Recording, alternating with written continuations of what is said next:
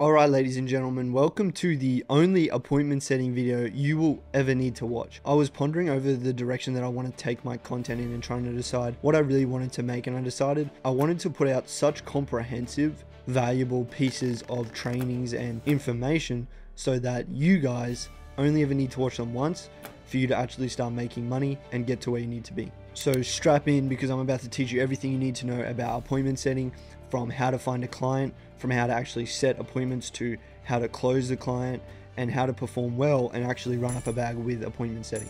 So if you want to make a lot of money and you want to be able to make it completely remote, I highly recommend you put your phone in another room and you peep game and really lock into this, because this is the only video that you're going to need in order to completely change your life for good. So to start off, I want to compare appointment setting to some of the other popular business models out there and things that you potentially have already tried before. And through this, I'm going to kind of explain to you why nothing else you've tried has worked yet and why appointment setting or sales will. I'll start with what I actually tried first and what I actually failed with and what led me to getting into sales. Now, it's one of the most talked about and popularized business models that there is in today's environment, and that is SMMA. So before I actually got into sales, I was sold on starting a social media marketing agency. I paid for a domain, set up some business pages, and I was about to start doing outreach. As I did this, I began to realize that social media marketing is running ads for companies. So in order to have a successful SMMA, you need to have a few things. You need to know how to run ads. You need to know how to find clients and close those clients on your service. You need to know how to fulfill the order. You need to know how to hire and fire employees. You need to know how to make content. You need to know copywriting, and you need to know how to sell and analytics and all these other things as well. So basically you need a bunch of different business skills in order to succeed in this business model. It was at this point that I took a step back and I went, damn, I don't have any skills at all. I have none of the above. So where do I go now? I had my plan to financial freedom, and now I'm basically high and dry with no plan and no idea what to do next. But I looked at it objectively and I began to understand that in order to be successful, you need these skill sets. So this is when I started to learn about skills. I learned that all those skills that I just listed and all the skills that you need to succeed in SMMA and any business have a name. They're called high income skills. All high income skills are just skills that are highly valued in the market, and they only take about 2 to 3 months to learn on average, and they allow you to make as much as a doctor or a lawyer without any previous experience, without any qualifications. So anyone can do this. When I figured this out, I was like, this is a cheat code. Like, why are more people not doing this? You don't have to go to uni. You don't need to study. You just find somewhere to learn. It takes about 1 to 2 months and you can start making money. More than a doctor or lawyer. It's a no-brainer. I found a cheat code, literally, and I can confidently say it is a cheat code. If your goal is to just make money and achieve freedom, university or studying is not the answer. The traditional route will betray you, and I've seen it betray thousands of people. Developing skill sets as an individual and becoming valuable and using your skill sets to provide value to the marketplace, then combined with leverage, is the true path to freedom. So understanding this, I knew that I had to start to develop skill sets. This is when I took another deep look into the actual business models that everyone seemed to be doing. And I realized dropshipping is selling a product, SaaS is selling software, SMMA is selling a service, FBA is selling physical or digital products. Then I was like, wait a minute, every single business is selling something. And when I realized this, it made a lot of sense to decide to develop the skill of sales. So I began to learn how to sell. I made my first $100,000 with sales, and now it allows me to this day to make no less than $200,000 to $300,000 a year every year. I'm making as much as a doctor or a lawyer, if not more, without a business, without a degree. I have no fulfillment, no headache, no issues whatsoever, no stress. And on top of that is literally one of the most in-demand skills that there is. People always need things sold in order to make money. Sales literally makes the world go round, and you can literally do it from anywhere in the world. Now, some of you might be thinking, this motherfucker is really saying sales is the greatest thing ever, and you're thinking about car sales or cold calling or something like that. But this is not the type of sales that we are talking about. The type of sales that we're talking about is a sales that genuinely helps and improves people's lives and allows us to make thousands and thousands of dollars from our phone or laptop from anywhere in the world. So what type of sales are we actually talking about here? We're going through a massive shift right now where people are starting to wake up to the fact that going to uni to go into thousands and thousands of dollars of debt to work a job that you don't want to work for the rest of your life isn't the best option. And what this has led to is a bunch of 20-year-olds like myself taking advantage of what Forbes is calling the fastest growing $350 billion industry that continues to grow to this day. And that is the e-learning or online education industry. Now, school isn't going to teach you this, because what online education actually is a alternative to school. And it's basically a way more practical, useful version of school where you're learning real life things from real life millionaires who actually own businesses instead of some business professor that doesn't own a business. Examples of people with online education companies are people like Eamon Gadzhi, Grant Cardone, Tai Lopez, Tony Robbins, Andrew Tate, Luke Belmont, Gregor Gallagher. All these people sell expensive offers online, and the education they sell can range from anywhere between $500 to $50,000. And because they are selling expensive things, they need to employ people that are capable of selling those things, meaning they are constantly employing hundreds of appointment setters and closers. There are two roles in these companies, a setter and a closer. A closer takes and closes calls, and a setter books in those calls. In this training, we're going to focus on the setting side of things, because that's normally the first thing any closer does anyway. It's what I started with, and it's what all the best closers start with. Now, I've seen setters make $2,000, $3,000, and even $10,000 a month. This is because if we just look at this objectively, if I'm a business owner and I do not have any sales calls booked, can I make money? No. Meaning if an appointment setter isn't working for me, then I'm not making money. I'm actually losing millions. So as a business owner, I'm more than happy to have a bunch of appointment setters and pay them a commission. And this is called you eat what you kill. As a salesperson, you get paid what you're worth. You don't get paid more, you don't get paid less. You get paid a commission on your performance. These business owners really need good appointment setters. So if you understand positioning, then you understand that to make a lot of money, you need to position yourself as an appointment setter in these businesses. As an appointment setter, you're not only putting yourself in a position to work for probably a lot of these people that you're watching online and network with them, people making over $1 million a month. When I first started, I was an appointment setter for some of the biggest Instagram, biggest YouTube, biggest finance guys. And my first role as a closer was for one of the biggest e-commerce guys who is a 22-year-old multimillionaire, and I actually got to meet him in Melbourne. And he was almost doing $1 million a month. So you see not only the money that this can make you, but the doors that it can open. You might end up working for one of your favorite influencers. So this is what the entire sales process looks like. There is organic traffic, there's paid ads, there's emails or websites. That traffics people to your DMs where they meet a setter. The setter will then go through a conversation and book in the call with a closer. And then the closer will go ahead and make that close. Now the closer makes money, then the closer will go ahead and close that deal and make money. The closer makes a bit, the closer makes a percentage, you make a percentage, and the business keeps a percentage. Meaning as an appointment setter, the business owner pays you a commission just to have a short conversation with someone and book them on a sales call. Now, these aren't just random people. These are people that already know, like, and trust the business owner, which makes it a lot easier for you as an appointment setter because this person already wants to get on a call. Now, why appointment setting is a starting point for most closers and why it was for myself is because you're not actually closing any calls. You're not closing any deals. You're not selling, meaning you do not need to be a killer salesperson to do this role. Your only job is to have a short conversation and book in qualified leads. That's it. So like I said, as most sales roles are, this is a commission-based role, meaning you eat what you kill. And this is what allows you to make so much money. So I want to give you guys a breakdown of how the commission will work and how much money you can make. So you take your commission percentage, which is normally around 5%. Then you take the price of what you're selling, say something for $6,000. 5% would be $300. And then you times that by the amount of closes that actually go through. So let's say you speak to 100 people a day, book in 5 of them, and out of those 5, 1 closes. Then you will make $300 a day, which is $9,000 a month, which is almost $10K a month. So just with appointment setting, you might even hit your first $10,000 a month. You can make $10,000 a month without a degree, without any experience, working completely remote, without even selling anything, without starting a business.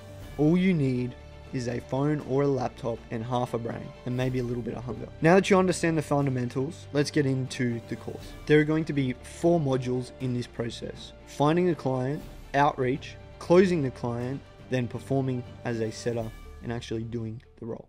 Module 1, finding a client. So as you may know, the first step in becoming an appointment setter is actually finding someone to work for, finding someone to do appointment setting for. Now, as an appointment setter, you want to find someone who has a lot of lead flow and who has a lot of appointments there for you to book in so that you can make a lot of money.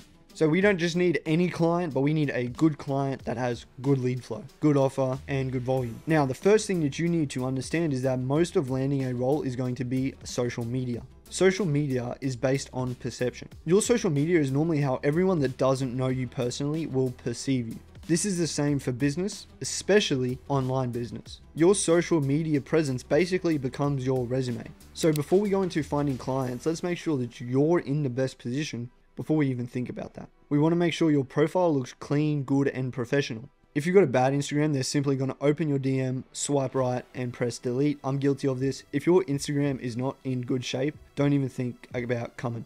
If you're going to come correct, have a clean, good Instagram profile before you do anything. If you have a good Instagram and it looks clean, the profile picture's clean, the pictures are clean, maybe you're verified, you're probably going to get a response because you're going to stand out in a sea of people that are reaching out. A good Instagram profile has a good clean headshot as a profile picture. It doesn't have to be super professional, but it just has to look clean. Then your feed should contain some photos of you working, maybe in your apartment working on a laptop. There may be some photos of you and your lifestyle, whether that be traveling, having fun, but try to stay away from drugs, drinking. Don't try to stay away from. If you have drugs, drinking, degeneracy, look like a loser, you're not going to get any responses. So just don't do that. If you want a good example, just look at my account or other people who are really big in the online space. You'll notice they have a lot of followers, their profile's clean, they're verified, and you just tell that their profile commands a level of respect. The reason that we do this is because when you are doing outreach, people are simply going to see your message, click on your profile, and then decide if they want to reply or not. If they get a shitty Instagram, like I said, they're going to delete your message and never think about you again. If I personally reached out to someone and asked to be a closer with the amount of content I have, with the following I have, with the feed I have, I'm probably going to get the job. Now, don't go overboard and start plastering high ticket closer, remote closer all over your profile, because real professionals don't even do that. If you want to do anything, simply just put sales or business in your bio and leave it at that. Now, once you've got your Instagram, it looks clean, it looks professional, you would actually respond to the message if you were a business owner, then it is time to figure out who we're even going to reach out to. But before we get into that, I want you guys to know about this huge free course I just made. Every single thing you need to know about getting into high ticket sales. I really recommend you watch this video. It's probably the most valuable video I've made. I go super in depth into the mindset, into how to start, how to hit your first 6 figures. That will be the one and only link in the description. Now back to how we find people and actually do the outreach. Firstly, how do we vet clients? How do we know that they're actually a good fit? How do we know who is good, who is reputable, and who's a scammer? Let's look at Gregor Gallagher. He's a big fitness influencer, has a high ticket offer in the fitness niche. He has a very big personal brand, lots of content, lots of credibility. He would be an example of someone that has a good, strong offer and would be a good client. Who we don't want to work for is the guy who's standing out front of a Lambo, money spreading on TikTok, flashing some fake Rolex, and trying to push people towards a Telegram or some sort of trading course. Because that is a scammer and that is not who we want to work for. Their Instagram is looking really clean. They have a lot of content showing who they are, showing their credibility. Lots of followers, lots of interactions, and a good bio. In their bio, they're going to have something like a free workshop or a free training or somewhere to book in a call. If they have a call to action in their DM as well, it's also a good sign because it means they already have closers and setters on their team, and there's already people in that business making the money that you want to be making. Now, how you can go ahead and start finding these people is what I would recommend is just actually consuming content. So Instagram and YouTube, finding people within whatever niche it is. So say you wanted to do a fitness offer, you would start watching YouTubers about fitness, seeing if they have coaching, going on Instagram and searching fitness coaching and finding a lot of different coaches that way. If you wanted to do it in e-commerce coach, dropshipping course on YouTube, searching different content and kind of establishing who's got high ticket offers, then you can go ahead and start reaching out to them. Even just by going into Instagram and searching the niche and then coach after, you're going to get hundreds and hundreds of different options. Module 2, outreach. So now that you've got a bunch of different clients that you can potentially work for and you're ready to start doing outreach, I'm going to show you how to do outreach that is actually going to get a response and eventually get you hired. And the best way to do that is for me to just give you the exact script. So make sure you save and like this video because I'm going to give you the exact script to use. Now remember, a good outreach message makes a client actually want to reply and talk to you. You can't go message Eamon Gadzhi or Tai Lopez and say, hey, can I please work for you as an appointment setter, please? They're not going to reply. And even I say this and I still get messages on the daily. Hey, do you need an appointment setter? Hey, can I be an appointment setter for you? Shush. No, you can't. That is not what you want to do. You want to be able to stand out amongst a sea of people asking for a job. How do you do that? One, like I said, have a good profile. But then when it comes to outreach, you want to personalize the message as much as possible. This can be done if you've got a mutual friend or you know the same person or you're following the same person. But the chances of that, if you're a nobody, are quite low. So if you don't have anything in common, you don't have any similar friends, then what you can do is outreach like this. Hey John, I've been watching your stuff for a long time. I love how you do things. Not sure if your current sales team is doing this, but I've seen that by providing a short 5-minute pre-call video, at least 24 hours before the call will show, will increase your show up rate and increase the quality of the call. This is a strategy I use with my sales process. By highlighting a problem their current sales team could be facing, you're providing useful information to that business without even getting anything in return, which is going to help you stand out in a sea of people providing no value. Everyone else is just messaging them, asking them if they're hiring or if they need an appointment set up.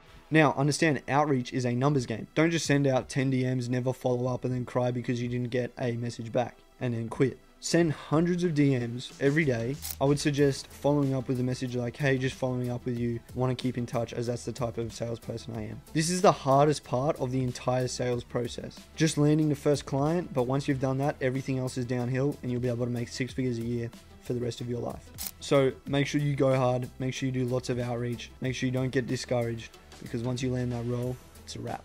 Then once a client decides that you could be a potential good fit for their business, then you need to go ahead and have an interview and actually close that client, and you should be able to sell yourself to that client on why they should hire you if you're going to be a salesperson. Module 3, closing the client. Now, when it comes to the interview, all right, you're on a call, you're about to try to get a job from this person. Don't be needy, be confident, don't be flustered, don't start tweaking, don't start fiddling with shit.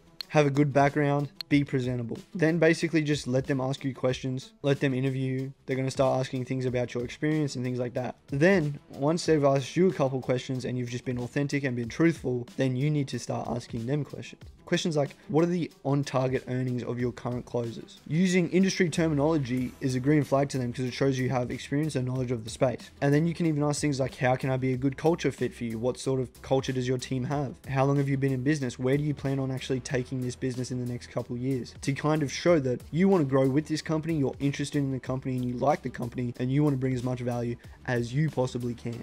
Ask the business owner to role play even to showcase your skill. Practice prior so you're prepared. If you do the same thing as me and join a training group where you actually get to get role plays, you can even provide some role plays that you've done within the training group. Do not come off like you're in desperate need of a job or you're some hungry salesperson. Just come off as a professional that wants to genuinely provide as much value as possible to their business.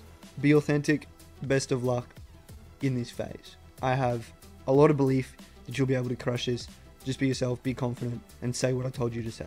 Now, module 4, performing as a setter. Probably the most important part because you can obviously do all the other things, but if you're a shit setter, then no one wants to have you on their team. So how do you actually kill the appointment setting role so that you're a good setter, you make a lot of money, and everyone's happy? Now that you've found a client, you've closed the client, how do you actually do the thing? How do you set appointments?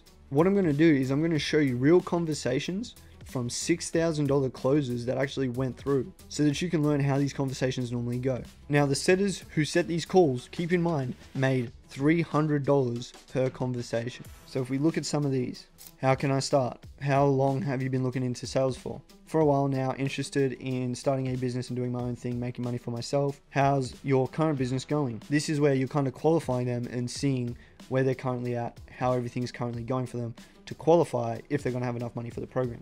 Started a week ago, and then I asked him, why does he want to transition into sales? Simply because hardworking. This is where I'm getting his desired situation and his current situation. Okay, so definitely backbreaking work and not very freeing. How long have you wanted to go online? Making sure that he actually has an understanding of what he wants to get into. Another one, do you have any experience in sales? I've got no experience. Do you want a rundown? Gave him a rundown. That sounds good. How could I get my foot in the door? Are you lost? Do you know how to start? A bit of both. Sent him a video. Even if you're shy, you can still talk to people and so on. Here are some other setting conversations that you can look over. Just pause the video, have a read through these, take them in, and understand how the conversation works.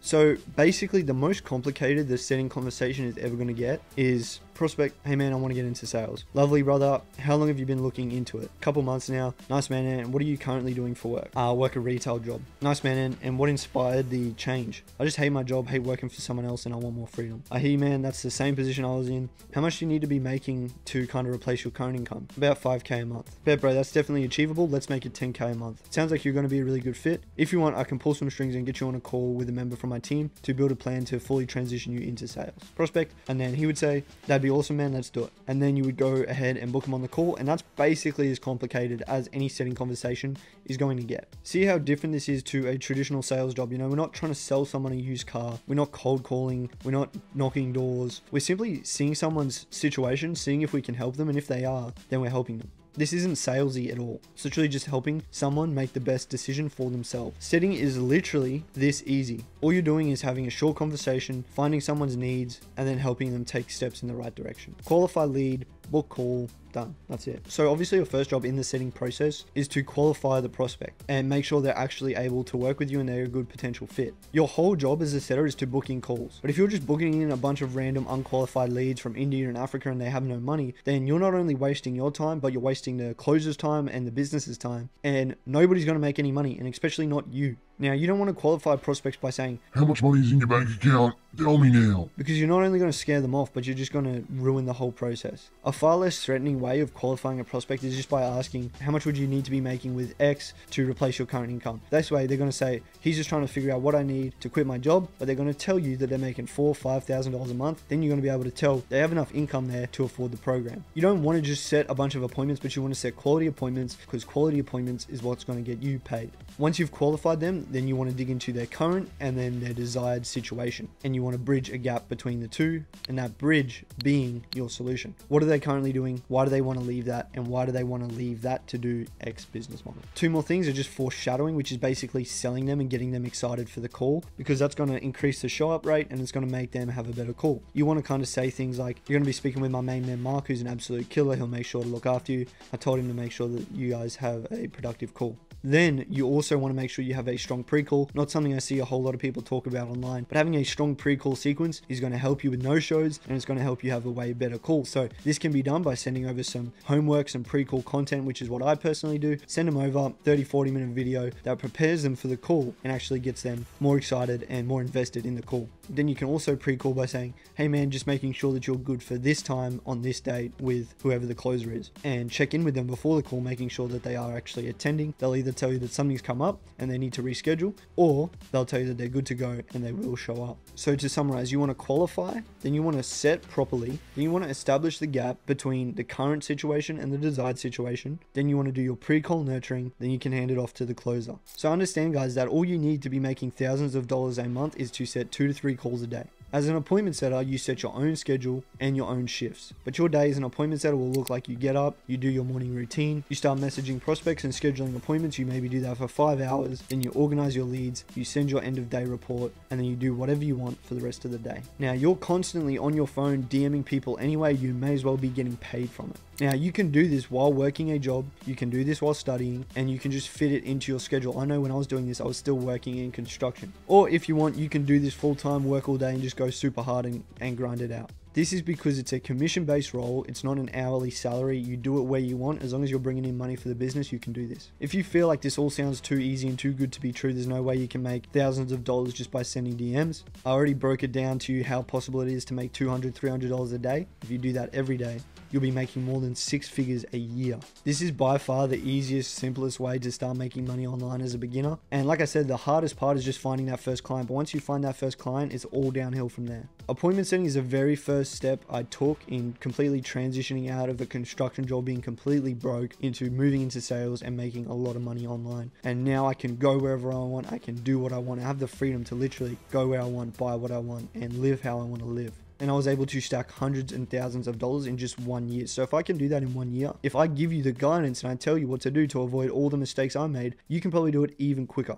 Now, I've basically given you everything you need to go ahead and get started with appointment setting in this video for free. But if I'm going to be completely honest, when I started, I didn't start by watching YouTube videos like this. I understood that I wanted success as quickly and as effectively as possible. Have people done this on their own? Absolutely. And if you think that's the best fit for you, then please use this video and go ahead and try to do this on your own. Just be aware, if you do try to do this on your own, that two things may happen. One, the likelihood of you getting started and just giving up and quitting completely multiplies. Two, the likelihood of you taking a lot longer also multiplies. When you have nobody guiding you and you're trying to figure out everything on your own, sometimes you can get 6-7 months in, achieve nothing and just give up. Or you can take a year or two and finally get some success. But if you had the right people that walked the path before teaching you how to do it, you could have done it in 2 months or a month like I did. Now, I credit the main reason I was able to see so much success in such a short time frame to having the right people around me. So ask yourself, do you have time to waste, or do you need to act fast? I want you guys to have the same opportunity I did. So if you want the opportunity to learn from the team that I learned all of this from, there will be a link below to book in a call with them. Please like this video so you can save it for all the information in it. Please turn on notifications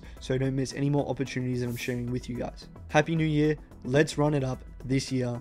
It's pretty much the last year we've got, and I'll see you guys in the next one.